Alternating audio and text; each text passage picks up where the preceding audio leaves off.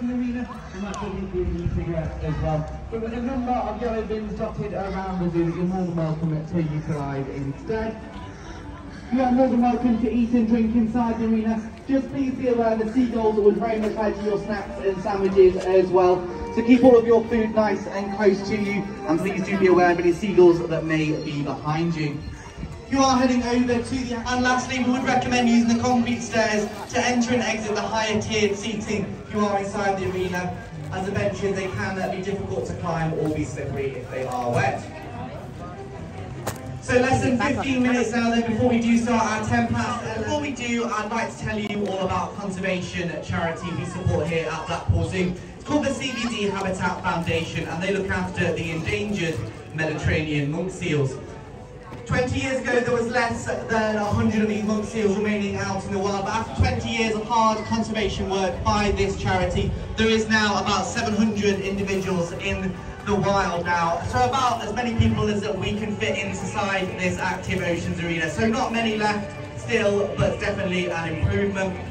That kind of hard work was only possible thanks to visitors such as yourselves that pops even one single penny in either the spinner dome here or in the bucket that Christian has at the end of a demonstration. If you have enjoyed it, every single penny does go towards helping those endangered Mediterranean monk seals out in the wild.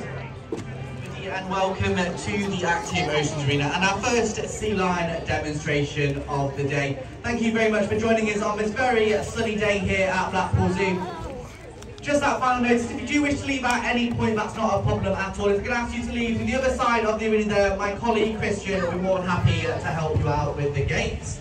So at the back of the beach, just heading round to let out a couple of our sea lions, you will spot our trainer for today. His name is Brendan. Please give Brendan a nice big wave. Hello. To welcome him to the arena. Now you will spot Brendan letting out a couple of our Californian sea lions for you all to meet today. During any demonstrations or training exercises, they're just asked to go to the back of the beach area over there. But a little bit later on, once demonstrations have finished, all 7 of our Californian sea lions will be out in their pool together. So please feel free to head on back through the Active Oceans Arena when we're not carrying out one of our demonstrations to see the whole group together. We're very proud of our group of sea lions here at the zoo.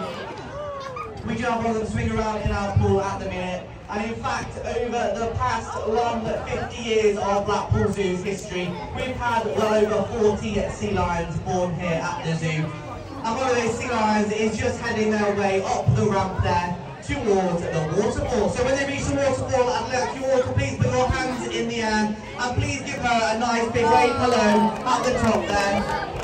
And she will give you a lovely wave back before a very impressive 3-metre dive into our pool. We're very proud as well of our pool here at Blackpool Zoo. It's one of the largest of its kind in the UK, and it is a saltwater pool as well, because of course the habitat of the Californian sea lion would be the oceans and coastlines on the west coast of America, and they could be found as far north as Canada and as far south as Mexico. We've been joined by our second sea lion now, swimming around in their pool. And very shortly they will be heading up towards the beach here, and I'll introduce you to them.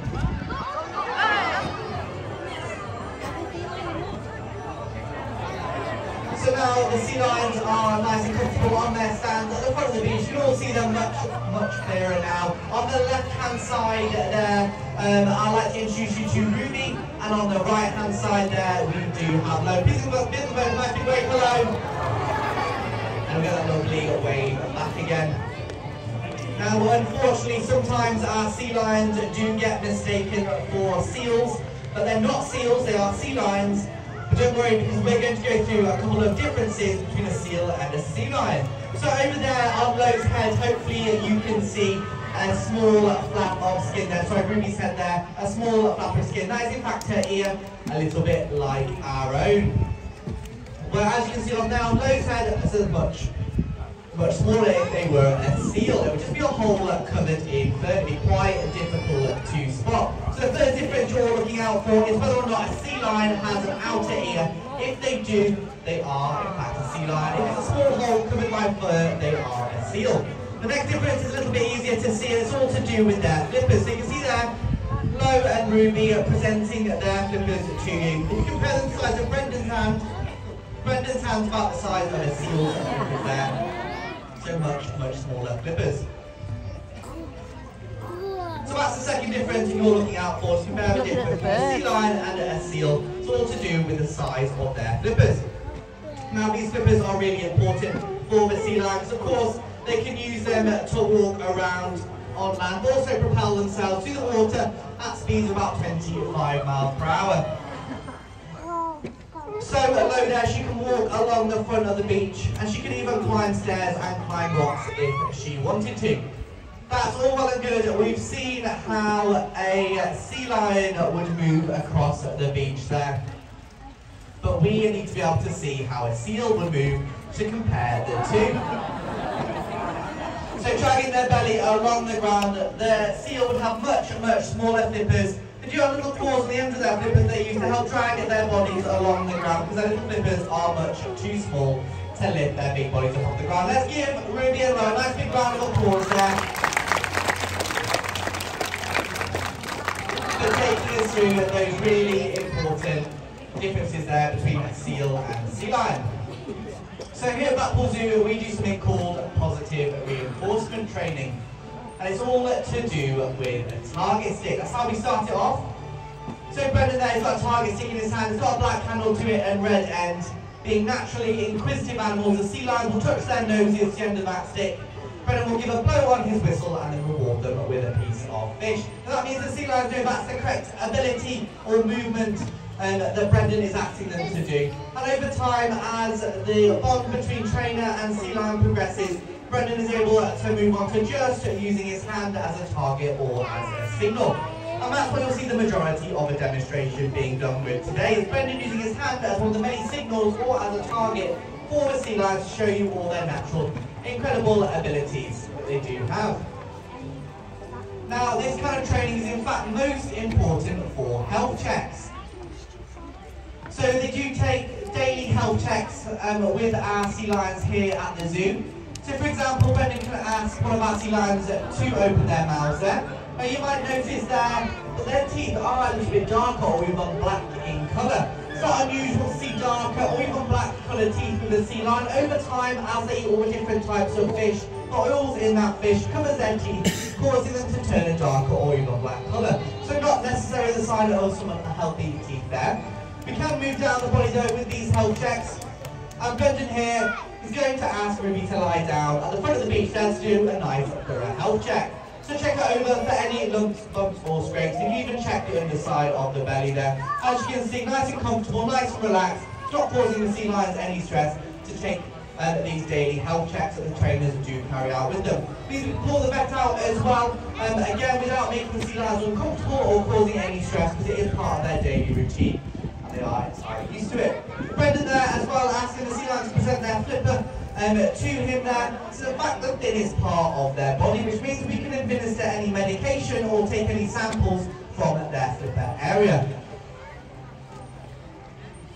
Let's give Ruby and Lo a nice big round of applause there for taking us through the really important daily health checks. So here at the zoo as well, we want to make sure we're encouraging as many natural abilities as well with the sea lions. So out in the wild, the sea lions will be hunting fish. There's no fish in our pool, but we can best replicate it using some props. So Ruby over there, she's going to have some hoop props heading towards her. It's a lovely sunny day here at Blackpool Zoo. It's a little bit more difficult for her to see these hoops travelling towards her, but she can judge speed and distance of fish swimming around in the water or the hoops travelling towards her, which means she can move that long, powerful, flexible neck around to catch those hoops, just as she was catching fish out of the wild. Let's give her a nice big round of applause there. She can get all three of those hoops. So sea lions are predators, which means that they can judge speed and distance with their eyesight. Now, of course, we want to make sure we're doing this as they would be out in the wild, in the water, using these natural reflexes and abilities.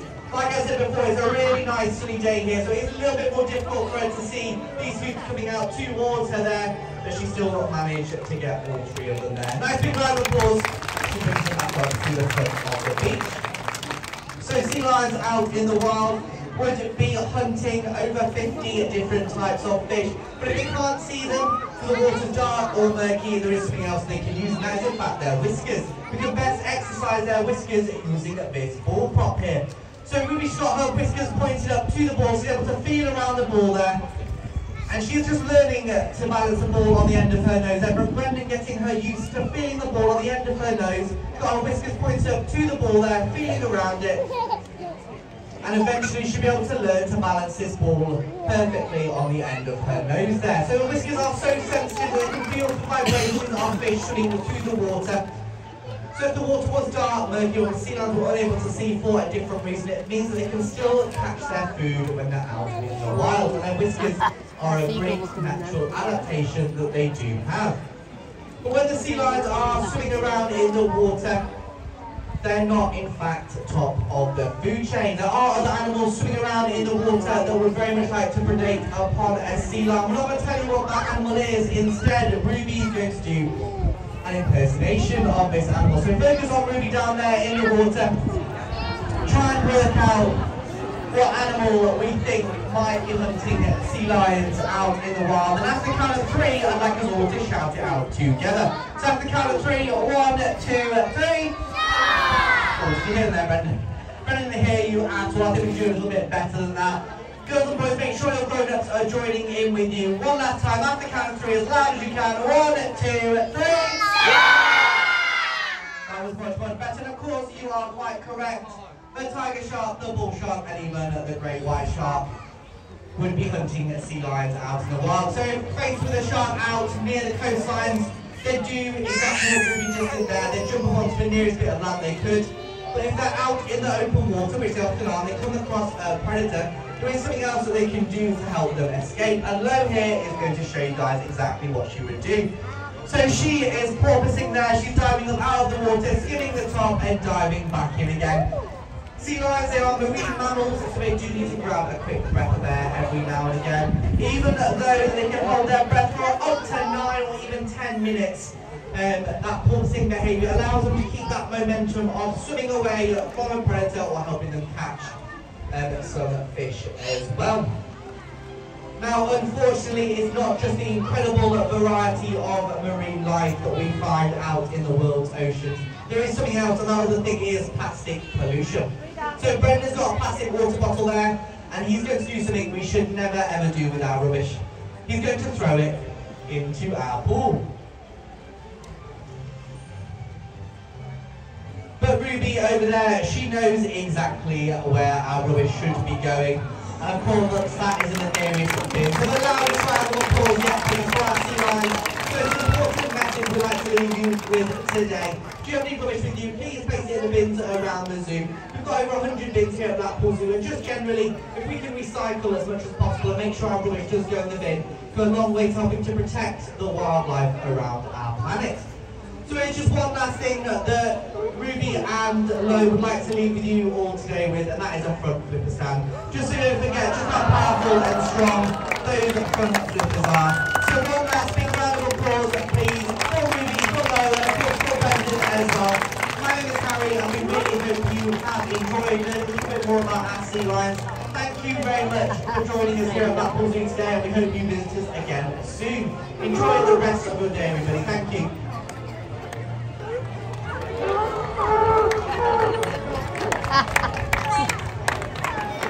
You want this to do a flipper thing, so we'll do it.